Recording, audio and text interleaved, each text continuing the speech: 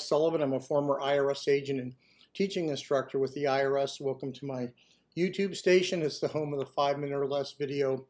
I've been doing this for 50 years. I've worked over 10,000 cases. I worked at IRS for, how long I worked there? A decade.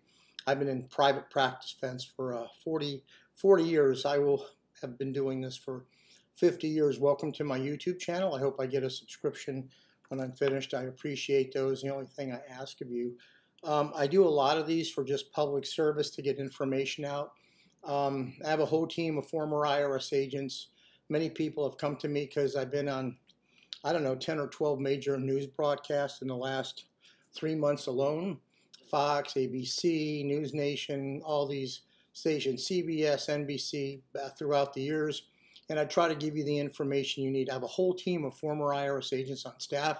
Just go to 777irs.com and you can see the most important people of my practice. I do these videos for 3 reasons: so you don't get ripped off, so you get the truth, and I give you insider information when I can about the IRS. Today, I want to tell you about that you can sell your home with a federal tax lien. I want you to know that. A lot of people call me and they said, hey, I can't believe this. I just found out I had a federal tax lien and I'm not going to be able to sell my home. Well, that's the farthest thing from the truth. So you need to know that anybody can sell their home with a federal tax lien.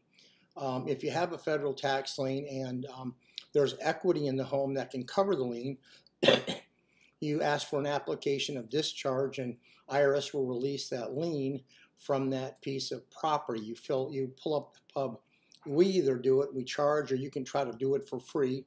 You pull up publication 783 and you fill out the forms and the documents there, and IRS will release that lien at the time of closing. They'll collect their money. They'll give you the release. Now, let's say you do not have the money to pay it in full and there's a lien. You can still ask for an application of discharge under a separate code section. I think it's 7325. You can call me to find out. Let me just see what Peter went ahead and said. I asked him. It's a code section 6325. It's on the back of the form. So if you are not going to pay it in full, you can ask for section 6325, and they will release the lien at closing. But this is what happens. IRS goes ahead and takes the money. They give you, that person, a release of the federal tax lien on that piece of property only, but then that rest of that federal tax lien follows you wherever you go.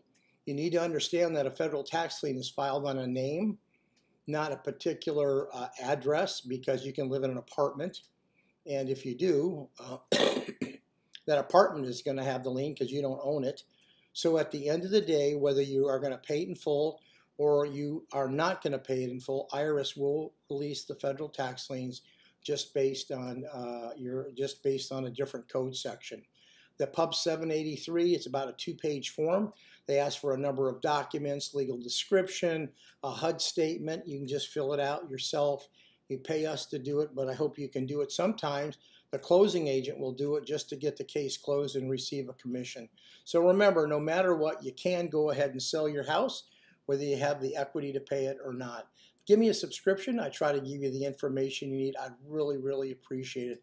It helps me move up the line with YouTube. Thank you.